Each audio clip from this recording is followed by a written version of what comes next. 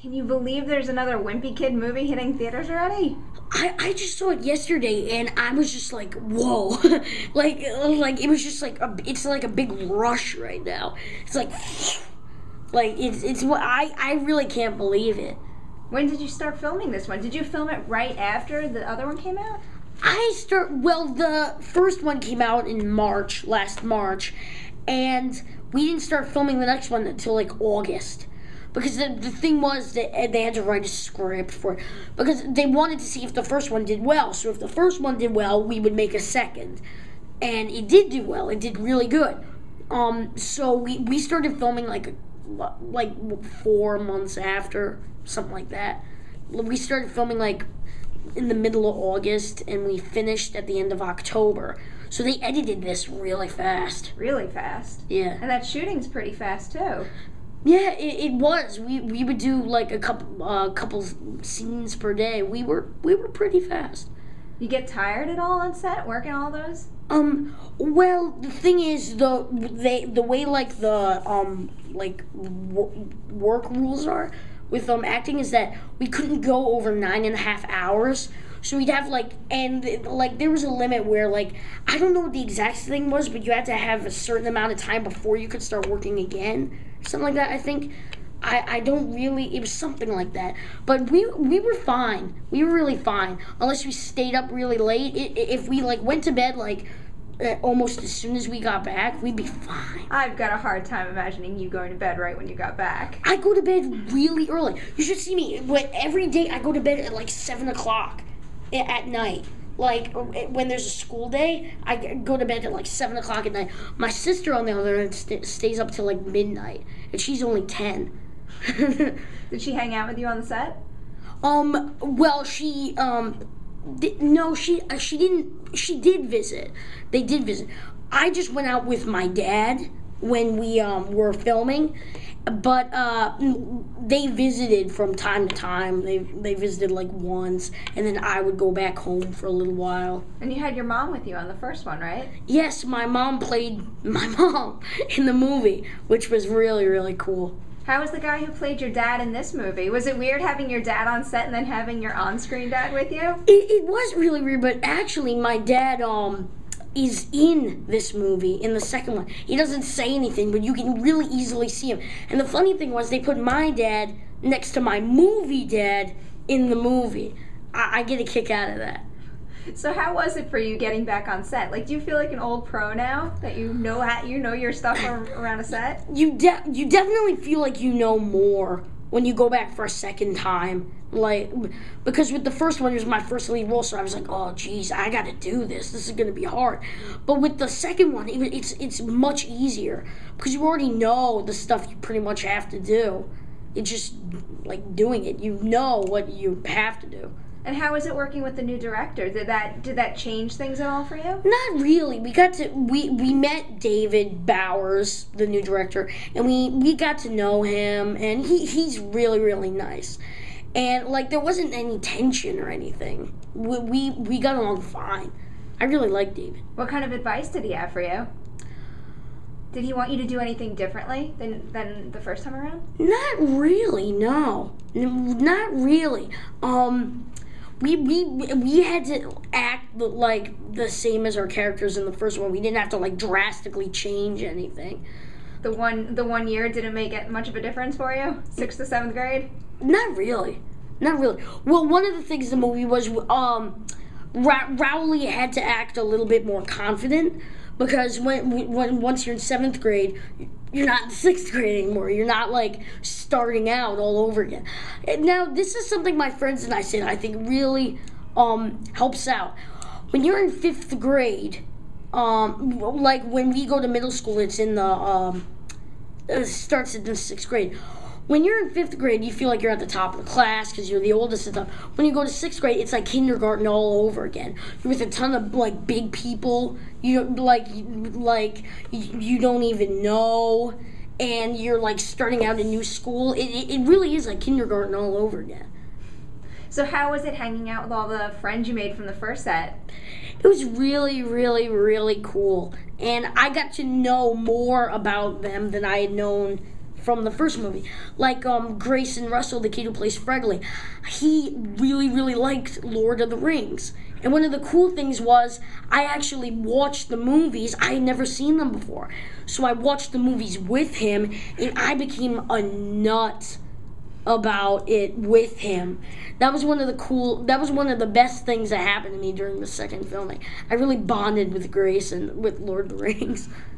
Good movies to be watching. Yes. Are you watching a lot more movies now that your career is kind of taken off here? Oh, you should only know. The thing was, my mom would like kill my dad and I. What happens is in Canada, all the movies that are in America are 14 and above, which is like PG-13 in America. So Dad would always be like, "Oh, it's 14 and above. We can watch it." And then when we go on IMDb, we find out that all these movies are R in America.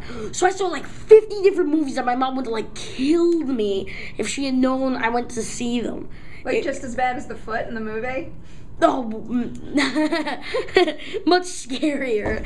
That was kind of funny. What's the scariest movie you've seen? That's a good question. Honestly, you might be surprised I saw this. Probably The Exorcist. That was freaky. What are you doing watching The Exorcist now? I'm mature for my age. My dad's always said that, and a lot of people say that. I'm pretty mature for my age. What about Frankenweenie? You watching the original one of that? Oh, well, yeah, I did see the original one of that, yeah. How's that going? Are you working on that now? Well, one of the things about that is it's kind of ongoing. What happens is they usually you do all your lines, and if they have and then if they have a lot of revisions, they'll call you back in again. Right now, I've done all my lines, and now I'm just waiting to see if they'll have any revisions for Frankenweenie. Did they have you work with anybody? Because you're in a sound booth by yourself most of the time, right? Yeah, you do it by yourself, yeah, which was really weird. It was really, really weird because with live action, you're always with people. You're almost always with people. And it was really, really weird to record lines by yourself. And Tim Burton was there with you, though, right? Well, yeah, the director's there. He's just in off to the side, and you have this little headset thing on, and Tim was telling me all the stuff he wanted me to do from the headset. But you kind of already do that with ADR. Only voiceover is much easier. ADR is when after the movie's done, if they want to get better maybe there was a problem with the microphone you were wearing or something like that. So what they do is they make you say your lines again with a microphone where there's nothing happening in the back. But it's harder because you have to say it the exact same time. They show it to you and you have to say it as soon as your character would say it. They have these they go beep, beep, beep, and then on the third beep you have to say it you have to say it exactly the same way. And ADR definitely helps you with voice because you basically have to be doing the same thing as voiceover. Only voice is easier because you can talk for as long as you want. You don't have to shorten it down or anything. What's it like doing something like that compared to something like this where it seems like you gotta be spontaneous? You have a whole group of kids in one big scene. You gotta ad-lib a little, have some fun. It was definitely different. Yeah, it was definitely different. That reminds me, one of the things I liked about this thing was, like you said, with ad-libbing. We actually got to ad-lib a little bit more with the second movie. One of the things I came up with in the movie, Manny puts a cookie into Greg's, I think it was an Xbox. I don't really know. They didn't show I think it's an Xbox. He puts a cookie into, the Xbox. So when he opens it up, there's, a giant cookie. One of the things I came up with that I thought would be really funny is if Rowley just picked it up and ate it. And they actually put that in the movie, which I thought was really, really cool. I came up with that. Very appropriate. Yeah. I thought that was something that Rowley would do. So, yeah. And what about some of the other scenes in the film? What was your favorite one to shoot? What was the most fun you had? The most fun I had was definitely the one where Zach and I are in the back of Rodrick's van because they put us in this little machine called a gimbal. What they did, what they would do is there'd be a guy with the controls and he'd press a button. It would make it we're in this big rebuilding of the van, high up in the air, probably about as high as not the ceiling, maybe a little bit less than the ceiling, and what they did was the guy would have the controls and he'd shake it to make us go flying. Like, they wouldn't actually put us in a van and make us actually do it, but they just shook it around, and it was so fun. Because we were just bouncing all over the place. I was loving it. I kept wanting to go like, woo! Every time we were falling. I had to act like I was scared, but I was having a blast. When I was watching that scene, I was wondering if they had stunt doubles in there for you guys. Well, they actually did, because they could have like levels of hardness. Like they did have stunt doubles for one of them. There was one where they literally hit the ceiling. The stunt doubles of the van, they literally hit it because it went and they literally went flying right into the ceiling and fell back down.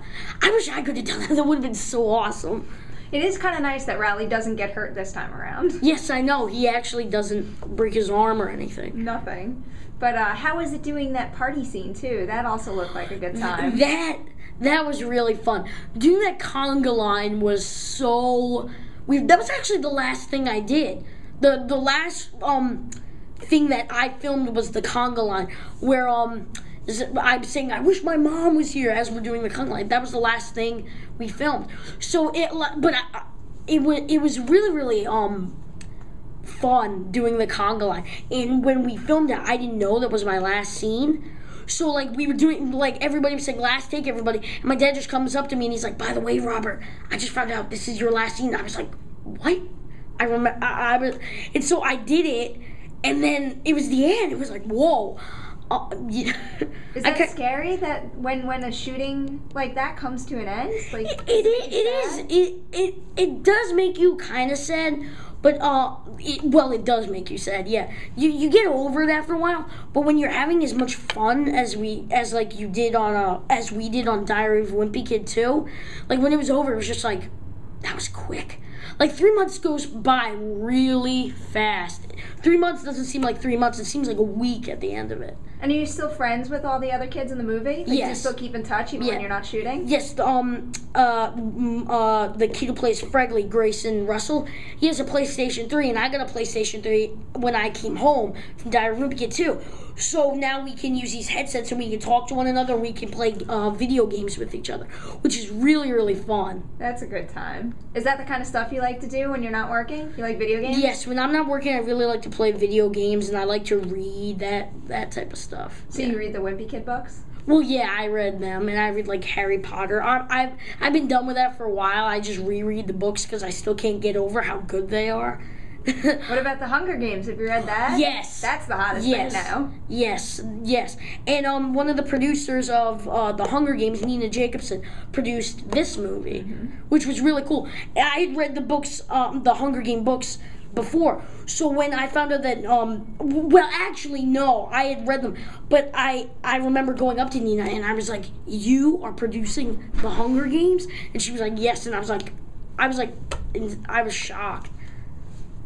So other than Frank and Weenie, what do you have next? I'm sure you have your fingers crossed that Wimpy Kid 3 is going to happen. Yeah. If the second movie does good, then we almost definitely will do Diary of a Wimpy Kid 3. And I've had a lot of auditions lately, so I'm really hoping that I get something.